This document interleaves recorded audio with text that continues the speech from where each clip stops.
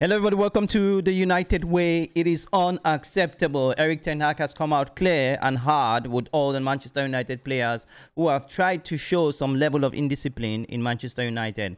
Guys, before we start, guys, we have some news, transfer news of United players. We have some slightly good news for you as a fan. We've been digging this and we've had the confirmation from those who are in charge of, getting out news out there. So guys, before we start, make sure you smash that like button and please share the videos with all United fans.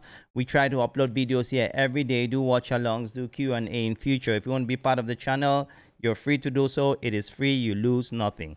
So let's go straight to the news. You remember I did a video here about Cristiano Ronaldo, the last game we played against Rayo Vallecano, leaving the pitch in Old Trafford 10 minutes before the end of the game. I think 10, 15, it doesn't matter, but before the end of the game, that matters most. I tried to back up Cristiano Ronaldo here because he's someone which, you cannot doubt Cristiano Ronaldo's professionalism. But it turned out that Cristiano Ronaldo leaving the pitch, and not only him, by the way, we had Bruno Fernandes who was there. We had the Portuguese clique. We had also the two Diego Diallo who was there, who left earlier. So we have had some, Ten Hag has had an interview in Holland just yesterday, and he has come out clear and clarified everything. He said, this is for Fabrizio Romano, you can read it up here. Erik Ten Hag on Cristiano Ronaldo and other Manchester United players leaving Old Trafford earlier versus Rayo. I don't certainly accept this. I think this is unacceptable. He stressed on it. For everyone tells, yeah, we are a team and you have to stay until the end. That was Ten Hag what he said. We are a team. It's unacceptable. We have to stay to the end. Guys, you guys know I don't love this type of video, controversial video. My aim of this channel is talk about football tactics, my opinion, and share and listen to your opinion, because this is what fans do. Just because when I was a kid, I don't know how old you guys was. In the 80s, we didn't have this opinion where we could talk with people from different areas. So as someone who understands football and someone who follow Manchester United very closely, I thought it made sense for us to always be sharing opinions. The whole idea of this channel is not to listen or agree with what I say. This is the wrong way to go. We always need to argue, but at the end of the day, we have a goal. The problem that Manchester United for the past 10 years, like over a decade, has been ununited, because they have been the fact that we are not united. That's the reason why we still have people who are taking the money away from our club. The fact that we are not united, that's why coaches leave our club and they support players, not club. There was Pogba FC, there was Abramovich FC, there was Falcao FC, and there is Ronaldo FC. We have to be loyal on the badge. Manchester United is the only thing we have, not Lacoste, but Manchester United is the only thing we have. So I don't know how long you have been a fan. This is the only club I have really loved.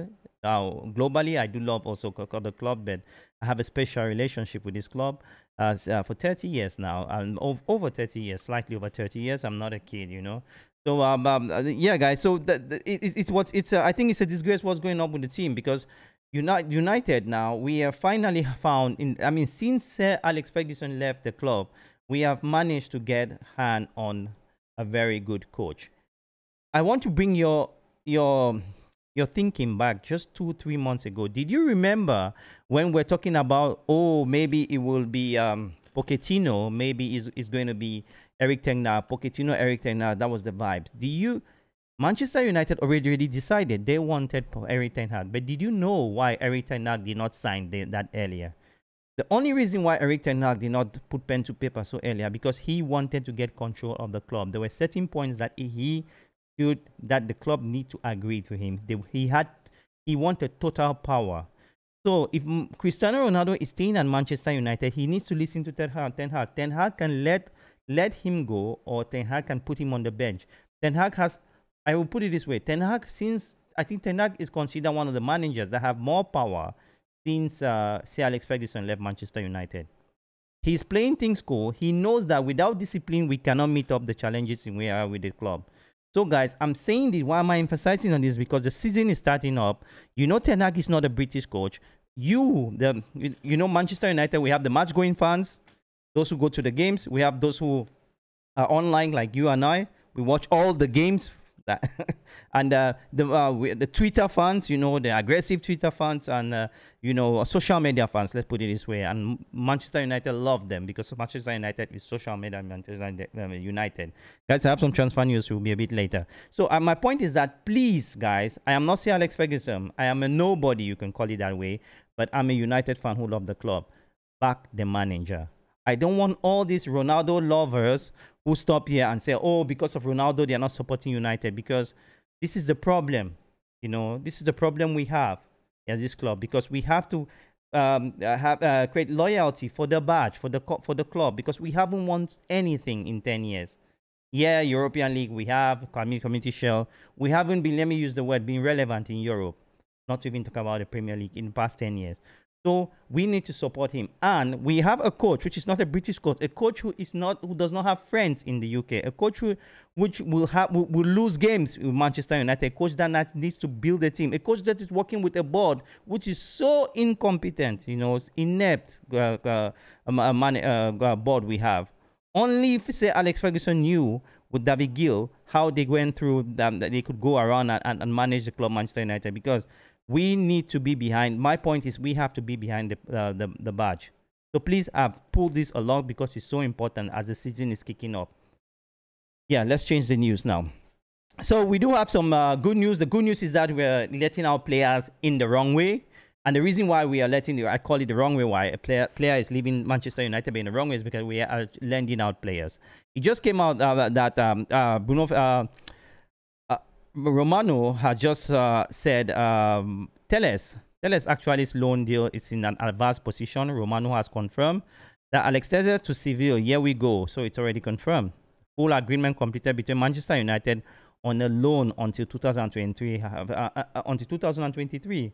Being told there, no buy option clause. You see? So we are not selling Telles. And the reason that we are not selling Telles is why? Do you know why Manchester United don't sell their players? The only reason United don't sell their players is because we give them crazy wages. We give Telles is earning in Manchester United. He hasn't played anything. He earns a week £90,000, $100,000 a week. That's what brought Telles to Manchester United. We pay players crazy salary. Crazy salary. You will not believe it. We Manchester United and this was the old system of Manchester United. Old system why we just changed now, because our previous lazy CEO who was Ed Woodward, all he looked at players as merchandise. He never looked at them in terms of performance. So for him, it was easy, the best way for you, because I want you guys to understand something. If we sell the reason Manchester United could sell Cristiano Ronaldo, could let him go.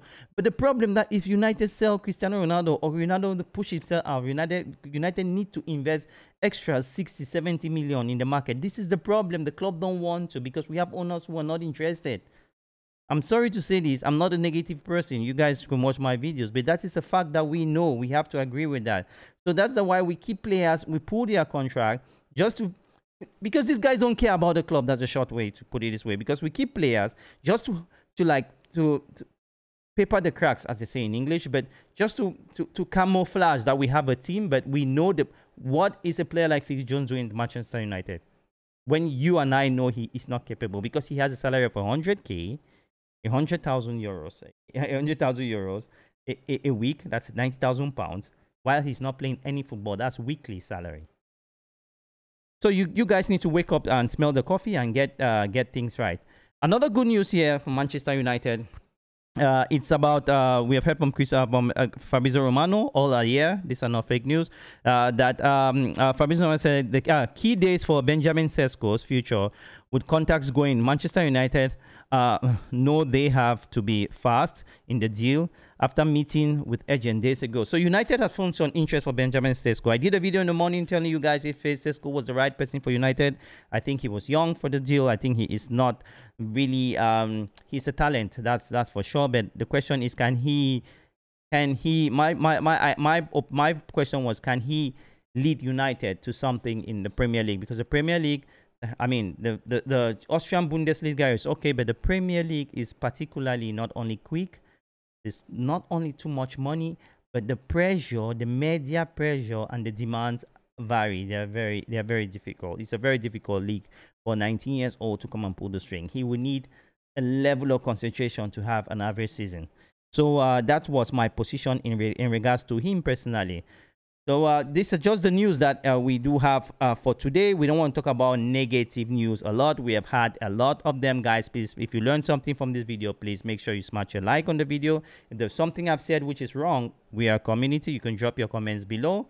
And guys, please, I will be very happy to join you guys join the community and bring in your knowledge, because we are building a fan channel. We wanted to hit 5K by 5,000 subs by Sunday, which the league kicks off, so we can do a giveaway. We haven't met it, but you know what? When the league kicks off, I would say in the first 5-10 days, if we can hit this, 5-10 playing days, if we can hit this milestone, I'll still do the giveaway, because I want to give something back to you guys who have been investing your time in these my short videos. And then guys, I would love to be doing live contents, but it will be preferable when we have hit like 10K. Why? Because with live contents, if you have like 10K, you can have 50 people interacting on live videos, so we can be answering questions for you and guys.